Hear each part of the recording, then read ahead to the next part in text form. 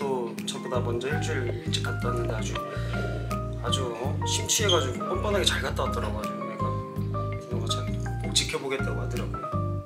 은근히 또 이런 걸 부끄러움 많이 타기 때문에, 은근히가 아니라 많이 타죠.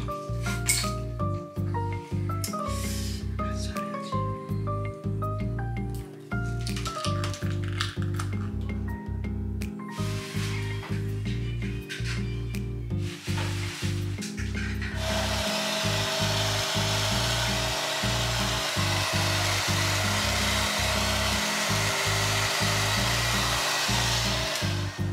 요즘 내가 배운 눈 운동인데 눈을 세게 뜨면서 따라다니잖아?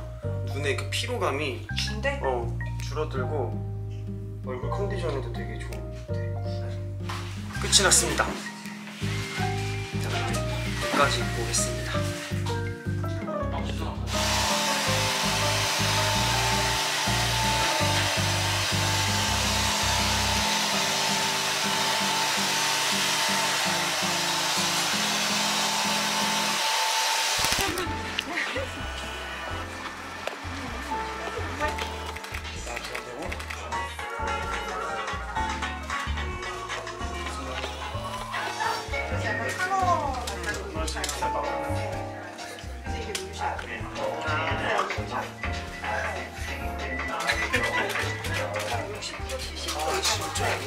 거의 그냥 다 여자분 남자 다 입던 친구들.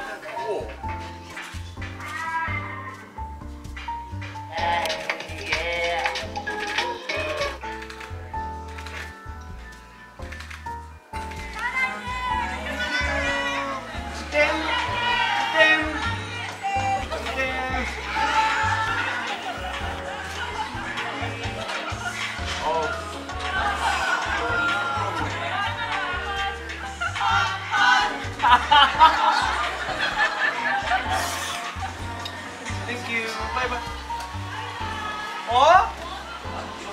멋있는 포즈 어떻게 해야 돼?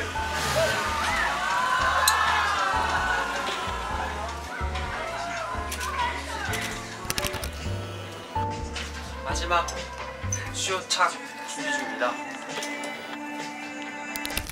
네, 이제 저는 하루 이제 로프팅 매장까지 들리고 이제 마지막 로프팅 쇼를 보러 가고 있습니다. 오늘 총 3착 입고 마지막 착을 입고 가는데 파리에 팬분들도 너무 많이 계시고 또 이 브랜드 쪽에서도 멋있다고 해주셔서 아주 기분 좋게 자신을 가지고 가고 있습니다. 이제 처음엔 좀 떨렸는데 이제는 좀 재밌게 좀 갈 수 있을 것 같아요. 그래서 캐럿들도 이제 보시면서 아주 좋아하지 않을까 감히 예상을 해봅니다. 배고파요. 그래서 끝나서 맛있는 거 먹고 쇼까지는 재밌게 이제 잘 잡고